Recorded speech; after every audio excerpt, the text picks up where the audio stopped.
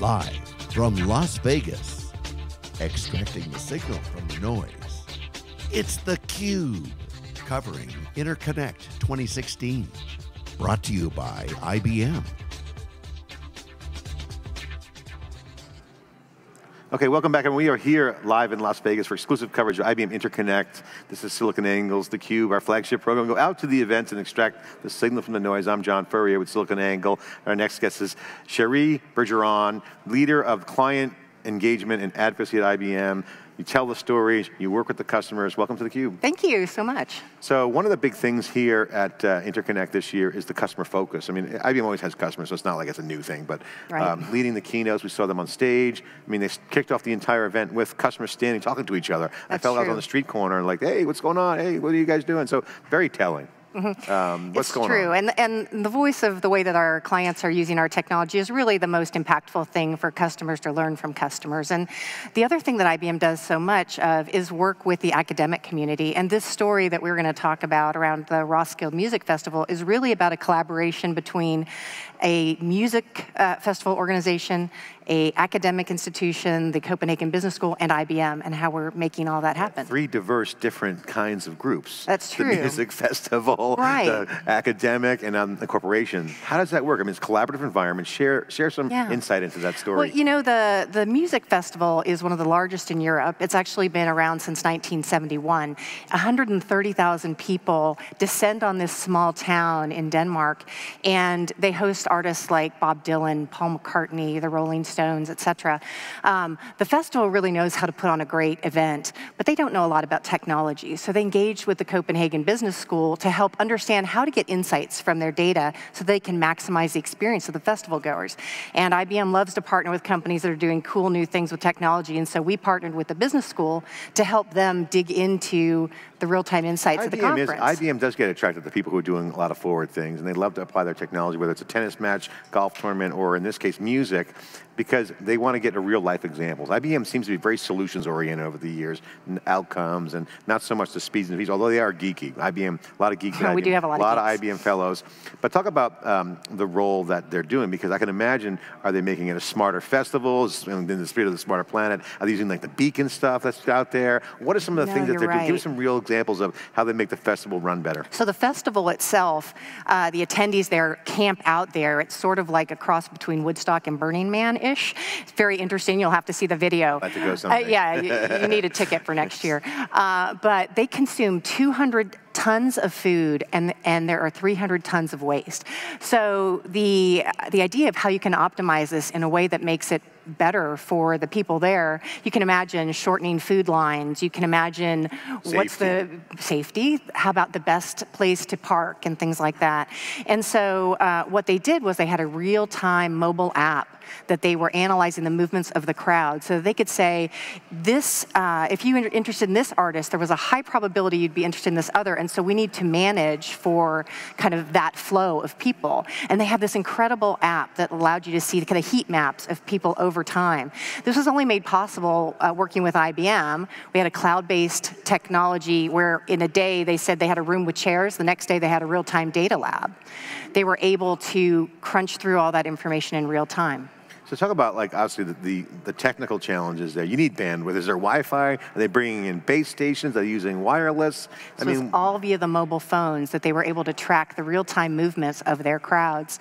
They actually did a time lapse of it, and it was 91 million rows of data equals 1 minute of information. That's a huge big data problem. That's a database schema problem, too. And so they're able to empower these festival organizers with information they never would have been able to know before about what are people really doing at the festival, how are they moving, where are they getting log jammed, and make it a better experience. What are the learnings that they come out? Can you share some specifics? Absolutely. Like that they said, wow, without this, I wouldn't have known X? Well, for example, approximately 20% of the food is wasted at these conferences, at these festivals, which is very expensive. They were able to plot what times of the day certain kinds of food would be most popular, and even based on weather conditions, so that they could have the right food there at the right time. So, for example, you know, this wouldn't be too surprising. A strawberry smoothie in the morning was a recovery drink, which you can imagine. But they had a certain time of the day that a pork sandwich peaked. But if the if the temperature had been colder or higher, it would have been a completely different situation. So they're able to optimize those kinds of things. This is the weather data, interesting use case of weather data. Absolutely, it is. Also having inventory of umbrellas and other gear related on if it's a weather issue. Yep. Anything on the safety side? Because I imagine that some of the beaconing technologies would be good around, congestion, potentially medical and safety issues. Anything in that area? The movement of crowds and the analysis of the affinity to different artists allowed them to get the right security in the right time to keep everybody moving and everybody safe. Does it trickle up to the band level? I mean, do the bands get data? Like, hey, which songs to play? Are they doing requests from the crowd? Well, they were able to truly look at not only how many people started at a certain artist, but how many stayed at that artist. And so that information is going to fuel better planning for them in the future. They have 170 bands, and so they're constantly refining who they have come and who they pair next to one another. So the Copenhagen Business School, we were going to have that guest on. The client here was thinking about is the festival. What was the school's role in all this? The school was doing the work. So the festival's a nonprofit. They don't have the expertise and the resources to do this. So they partnered with this became a PhD project, actually. And so 25 business students who knew nothing about the technology were able to get up and running very quickly with Watson Analytics and the cloud data environment. It's great for IBM. So IBM gets a little bit of a bunch of people who are going to come in and be like a use case, test case for them. Absolutely. I don't like to use guinea pig, but coming in and playing in and just like test driving it.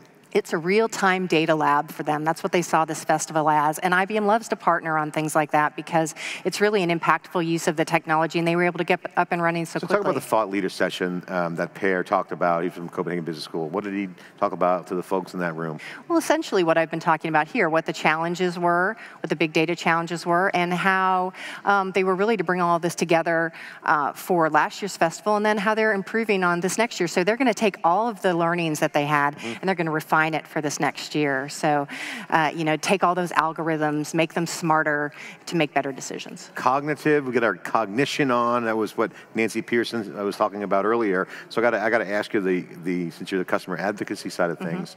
I noticed, and this is maybe more of an internal IBM question I want to explore with the audience here, is IBM is in a big storytelling mode right now, and it's not just customer testimonials. That's like the classic corporate thing, like customer testimonial. IBM runs great. It's kind of like boring. Right. The storytelling's interesting now. I mean, they're cooler stories. Yes. Is that part of the plan? Is that what the focus is? And are there other cool stories you could share? I think it's an evolution of where we are, where, IBM is classically working with a lot of the larger companies, and they're also doing very innovative things, but it's the startups who are also doing some cool things. And our approach is to help empower those startups and give them a voice through one of the most recognized brands in the world. So I work with customers to help them figure out how we can support their messages instead of them supporting ours. Yeah, and gives them some promotion too. What is the big learnings that you've had over the past year in looking at the use cases and the customer success stories and their journeys, the progression, if you will? What is some of the patterns that are jumping out at you that you can share with the audience? The patterns are really how they are taking various pieces of our cloud-based technologies and combining them. So for example, in this case of Roskilde, they used an underlining database from us, SPSS, Watson Analytics. They were bringing all of the, DB, they were bringing all of these things together to accomplish the ultimate objective. And so I think that's really what we're trying to do. Really integrating in disparate technologies. Well, and these are meant to be integrated, but really it's some of the most innovative clients that are starting to do that in practical terms. Where can people get some information that are watching here on some of these stories? IBM.com? Open for Data, on IBM, Open for Data, search that, but also watch the sessions, that day one general session with Roskilde. Go to IBMGo.com if you want to see all the replays. That's the site for the event. On these success stories, any other things you'd like to share, some of the things that you've observed, coolest thing you've seen to craziest thing you've seen?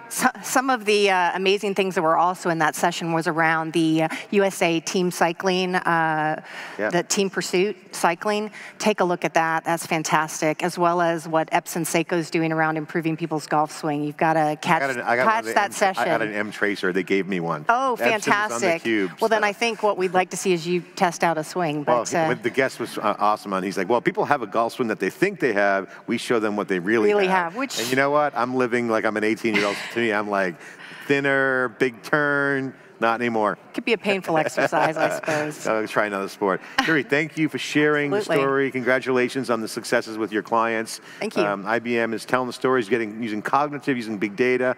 We're here exclusive, sharing the data on theCUBE here. We'll be right back with more exclusive coverage from IBM InterConnect 2016 after this short break.